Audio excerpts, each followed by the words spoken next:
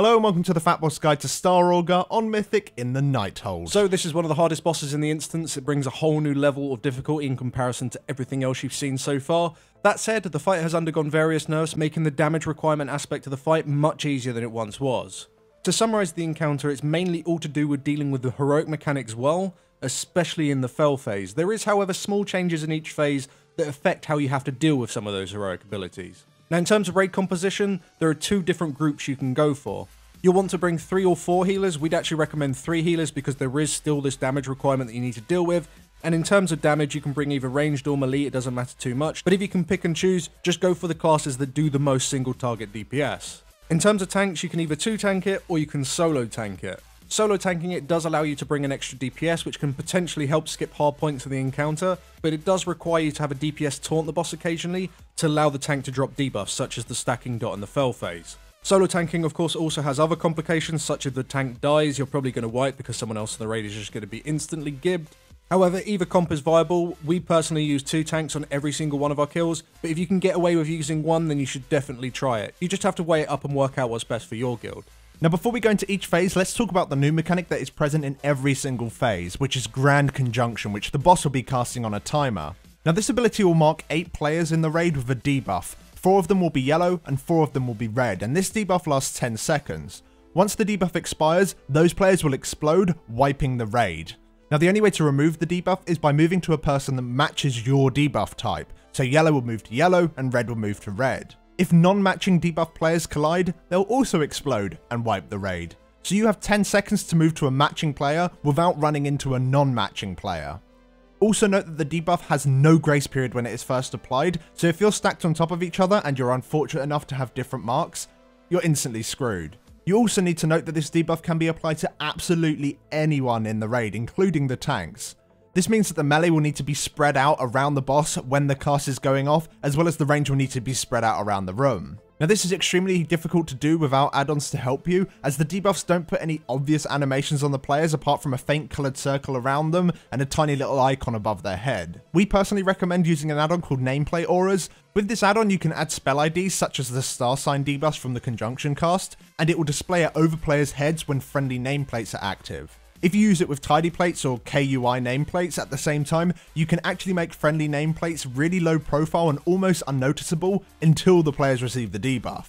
In 7.2, this add-on looks to be losing a large amount of its functionality. This no doubts will make this particular mechanic a pain in the ass to deal with. We'll give you guys a solution to this in the comments of this video next week once we've worked out a fix. Now to make this ability harder, each time the boss casts Grand Conjunction, it will apply more debuffs than the previous time. So the first set is 4 red and 4 yellow.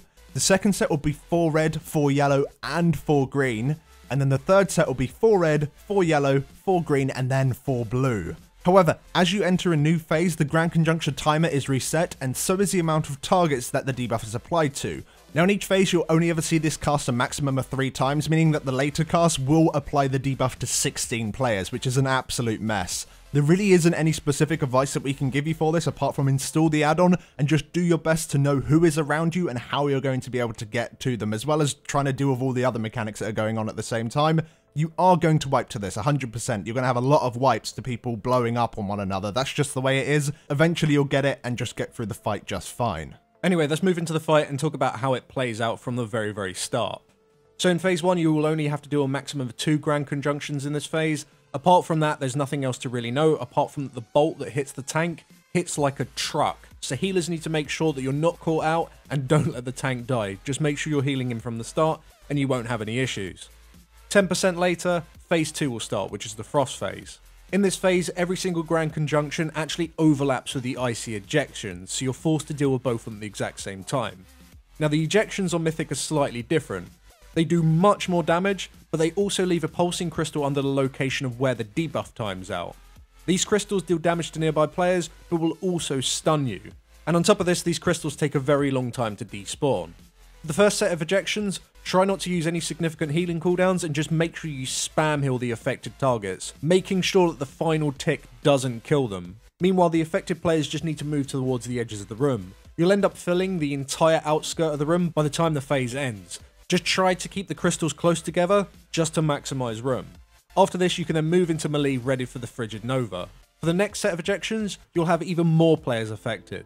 For this set, we use a guidance and a battle res totem just in case. A sacrifice is placed on the tank, and all healers just spam heal the debuffed players. Healers really need to get into the habit of topping people before they time out, and then switch to new targets after the debuff has timed out. There is no panic whatsoever to top them after they've taken the final tick. There's no other damage going out. Towards the end of these injections, you'll also have the second conjunction. After you've dealt with all of that, you can then go back into melee, and this is where you'll have your second Nova. Now the next part coming up is the hardest in the phase. This next set of ejections you have far less room to move into, but there's also significantly more of them. For this set we use Wings and a Devotion Aura Mastery just before the first set explode. We also use a Healing Tide slightly later, as well as all the VEs we have. This is also a great point to use a personal cooldown. To add another layer of roughness to this particular part, you'll also have your third conjunction cast. With this particular one, we don't really have much advice apart from you just have to be fast and decisive. It's entirely possible that yourself or even your partner that you need to be matched with have the ejection at the exact same time.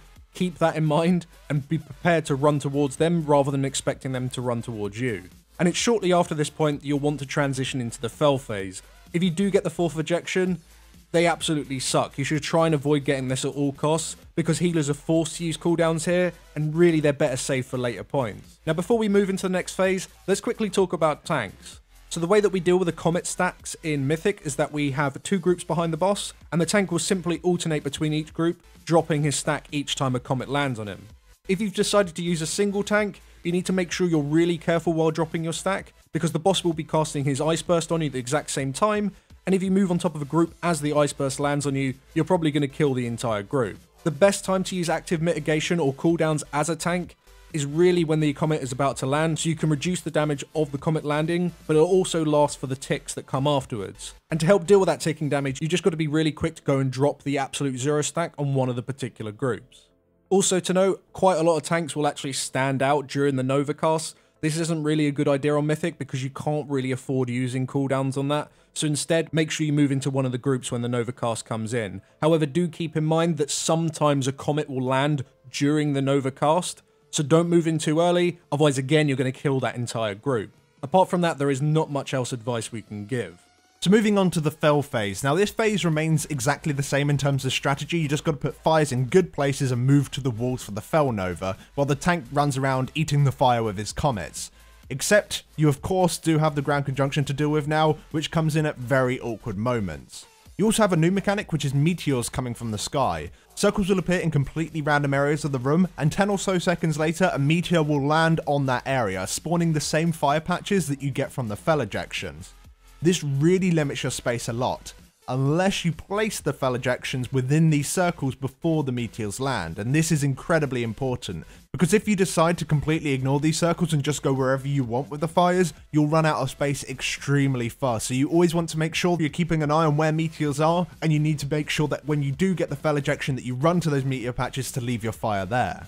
Now tanks with the gravitational pull need to be clever about which areas they soak. Soaking areas that have a meteor about to land on or nearby is pointless as it's just going to be refilled shortly afterwards. You want to go to areas that have lots of fires and you want to try and keep the walls clear because people need this space for the Nova casts. If you're solo tanking, you will need to keep an eye on your fell burst stacks and call for a melee to taunt the boss so that you can reset your stacks.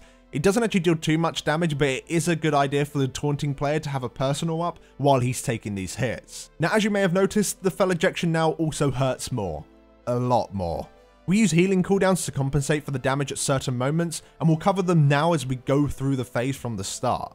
The first set of ejections we use no cooldown for. People pre-move to the meteors, and as a result, they're typically quite clumped up, and this makes AoE healing pretty good. The second set we use a guidance because from this point onwards, people are usually spread out around the room. Shortly after the second ejection, you'll have your first Nova. You just need to make sure that you're at the edge, just like Heroic. Shortly afterwards, you'll get your first conjunction, and this one is pretty easy. You still have a lot of space and it's only 8 debuffs. The third set of ejections we usually get through without using healing cooldowns. It is pretty rough, but it is possible. However, for the fourth set, we use a Tranquility, as almost immediately after this fourth set expires, you'll have a Nova cast, so you want to have people topped up to make sure that they can survive the Nova hit. After this Nova, you'll have 4 seconds to spread because Ground Conjunction comes in immediately after the cast. People at this point are likely to be spread all over the room, and this is where having good communication and just being good at the mechanic will save you a lot of time during your progression. It does, however, get worse on the next conjunction. The remaining ejections in this phase are dealt with without cooldowns, as they're saved for the last phase, so don't be scared to use personal cooldowns and things like health pots during this last part of phase 3, because it can really help you stay alive. And after these ejections comes the worst part of the fight. The next Grand Conjunction, you have very little space. You need to again make sure that you're pre-spread for it. After it's cast, there is a gap of 2 seconds and then the boss will cast Fell Nova. After this Nova, you have 4 seconds to find your partner before you explode and wipe the raid. So let's break down this 15-second window. As a Grand Conjunction comes in, you want to be spread in whatever remaining space you're in.